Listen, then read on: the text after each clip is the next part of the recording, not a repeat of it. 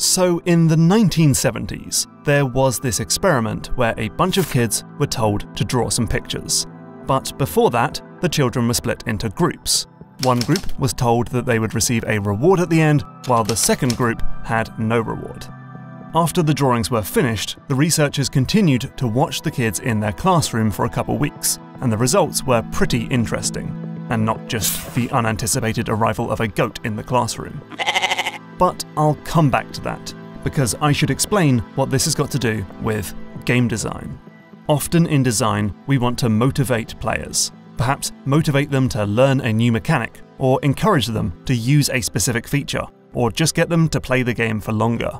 And a popular solution for this is the goal and reward. Do this, get that.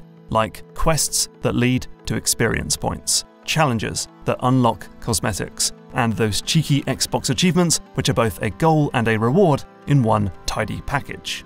But I'm here to tell you that goals and rewards don't always work how you want them to.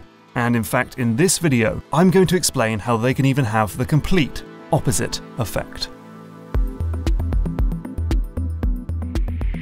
When Klei was making the initial prototype for its sandbox survival game, Don't Starve, they quickly realized that testers had no idea how to play the game, and they instantly became stuck. So the testers were given a few hints, and once they got over the hump, they were able to experiment, explore, and started to have a lot of fun. In response, Klei decided to create a series of small, tutorial-like quests to help players get started. Survive this many nights, find this many items, that sort of thing. And it worked, but only so much as players learned how to play the game, because beyond that, the quests were a complete and utter disaster. Klei discovered that players focused exclusively on those quests and thought of everything else as a noisy distraction. They optimized their play in really boring ways in order to finish the quest at hand. They avoided doing anything risky because it meant they might fail, and then they became completely demotivated the second the quests ran out. Klei says, in structuring the game as a series of explicit tasks to be completed, we taught the player to depend upon those tasks to create meaning in the game. In the end, Klei solved its onboarding problem by tweaking the UI to give players subtle hints about how to get started, such as highlighting the most important items you can craft. But the quests were left on the cutting room floor, leaving players to learn for themselves. Because if a game is about experimentation, exploration, or player-guided discovery, explicit goals can limit a player's creativity and imagination, even after the goals run out. This is exactly what drove the development of the cosmic archaeology game Outer Wilds. The developers deliberately avoided giving players explicit goals about where to go, or even what you're trying to achieve, so that players are driven to explore this miniature solar system through a sense of curiosity alone. Okay, here's another story. Zach Barth makes problem-solving puzzle games about designing your own automated machines, like Exapunks and Shenzhen.io. In these games, you can make the machines however you like. If it works, it works. But it's actually really fun to go back in and see if you can refine your creation to make it, say, smaller or faster. So in Zach's first two commercial games, SpaceChem and Infinifactory, he added a few Steam achievements that encourage this sort of optimization, like the SpaceChem achievement, beat the assignment no thanks necessary in under 2200 cycles. But in all the games released after that, those achievements are completely gone. What's up with that? So that was, I mean, really, we wanted to add achievements because that was back when achievements were cool. That was back before I thought achievements were awful. The thing I don't like about them is, like, the game already has a reward system. We have something that's far more meaningful and far less arbitrary than a random threshold. What Zach's talking about is a bounty of metrics that you can use to gauge how well you've done.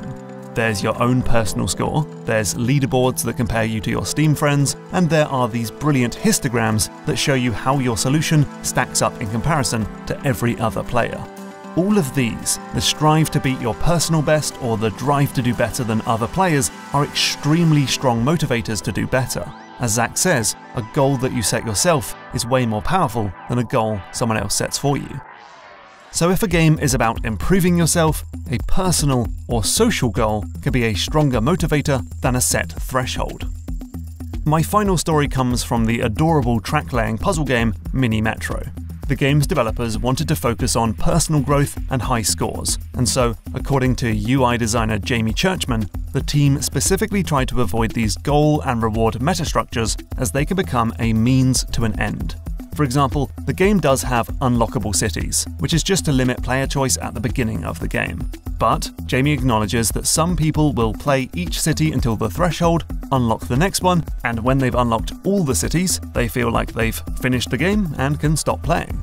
We should remember that goals are a checklist that can be completed, and like with Don't Starve, some players will exclusively rely on the game to give them purpose and direction.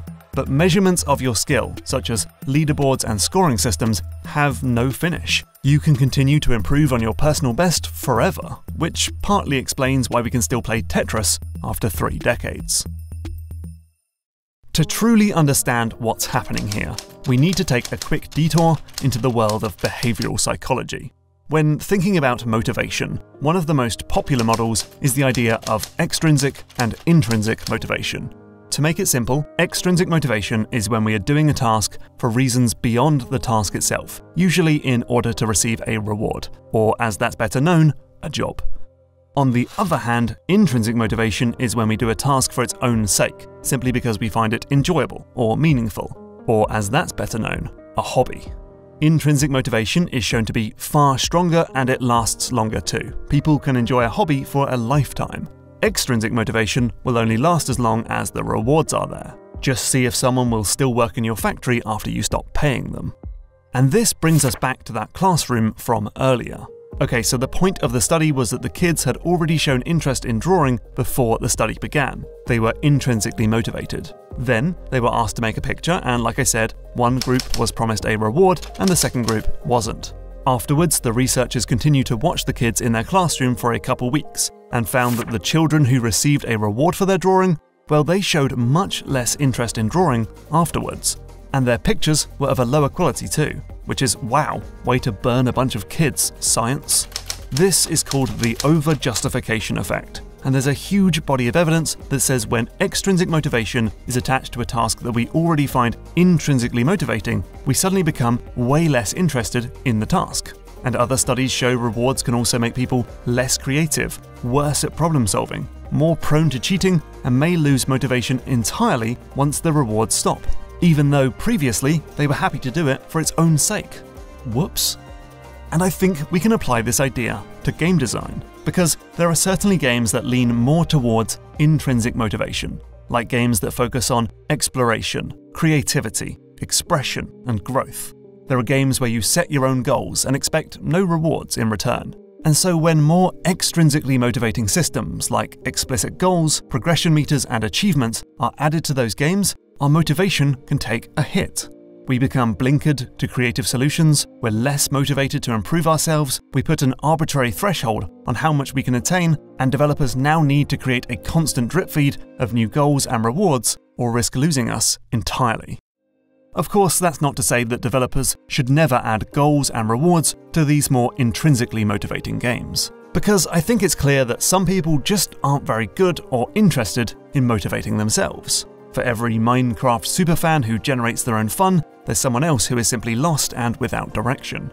It reminds me of my all-time favourite Steam forum post. In a thread about the open-ended whodunit Her Story, one user said, "It's up to you to decide when you are satisfied with the information you have found." To which the thread's author replied, "How do I decide when I am satisfied?" That post keeps me up at night.